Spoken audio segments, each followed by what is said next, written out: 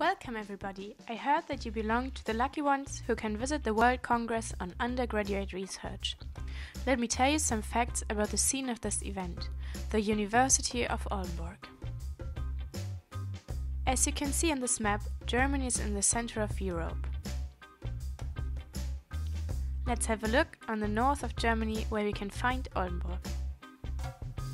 The host of the event will be the University of the small town.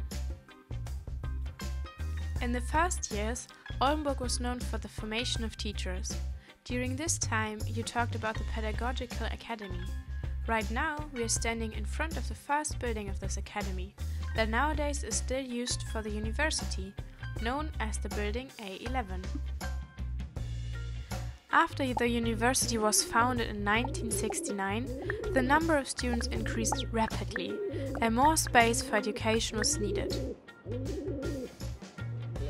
Come with me, I show you the other buildings. Back then, the architecture was considered truly avant-garde. Actually, I think there was just not enough time. Here, you can see the name of our university. There's an interesting story behind the name. We had the University of Oldenburg, but people suggested to name the university after Karl von Ossietzky. Ossietzky is known for his democratic engagement, for that he was arrested by the Nazis. He was brought to concentration camp Esterwegen and died later in a hospital because he got tuberculosis while he was at the concentration camp. The university wanted to honor his political commitment, but lots of people didn't want his name for the university because they couldn't draw a connection between the city Oldenburg and Ossietzky.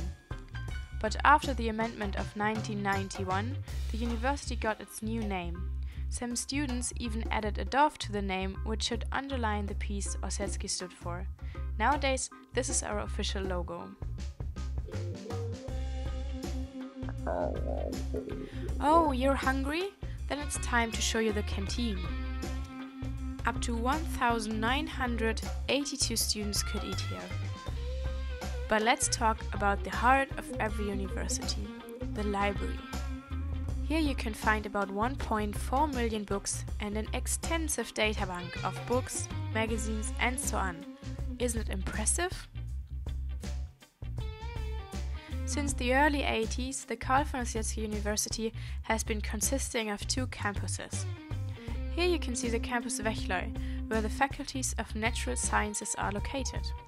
The most famous building of the campus WeltCUR is the Energy Lab.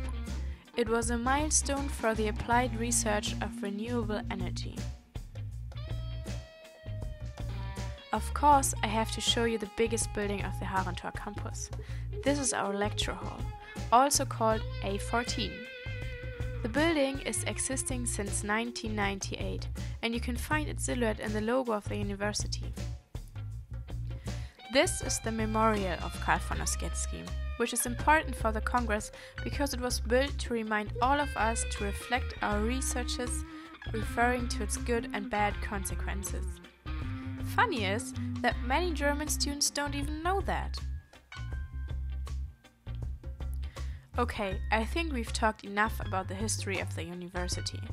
Everyone here is looking forward to hearing the research ideas from the participants of the Congress, which will be presented right here where we are standing. But for now, I have to say goodbye. See you in May.